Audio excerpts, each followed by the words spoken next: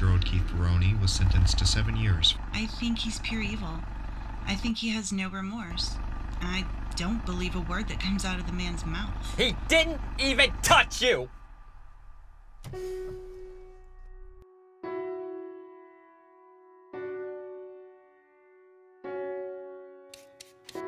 You think he's been working too hard? I think he's really missing Keith.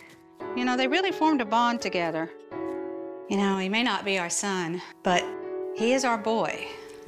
And our boy is struggling. It's in God's hands. That phrase stopped being a comfort to me a long time ago. It just feels like it's all I have left. If I'm not mad about it, then who is?